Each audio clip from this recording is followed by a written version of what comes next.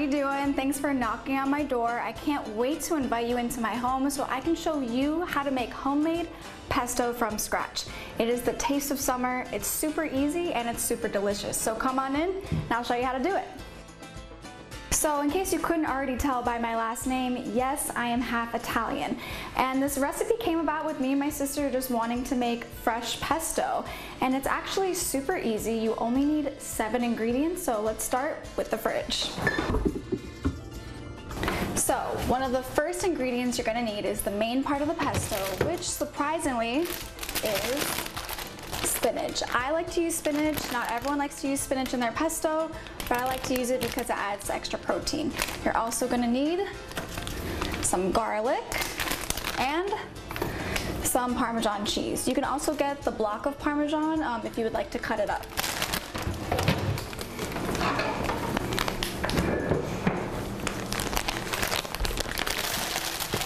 Okay, so now that we got the ingredients out of the fridge, it's time to get the 4 remaining. So that is olive oil, some salt. I like to use the pink Himalayan salt, and pepper, and surprisingly, almonds.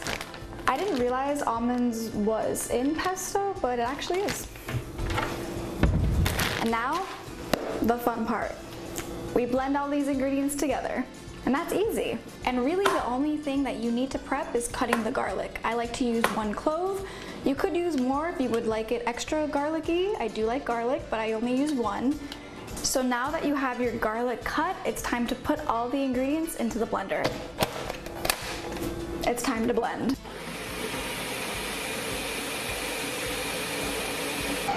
Okay, so that's definitely looking like some really, really yummy pesto. Let's take a look. Look at that.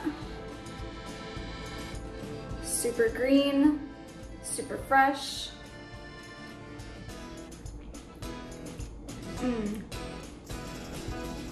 Oh yeah, that garlic has a kick, but it's super good. So guys, I don't know about you, but I am definitely hungry. Thanks again for following along my pesto journey, and I can't wait to see what pesto creations you come up with in the future.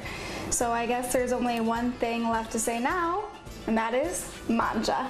I'll see you guys next time.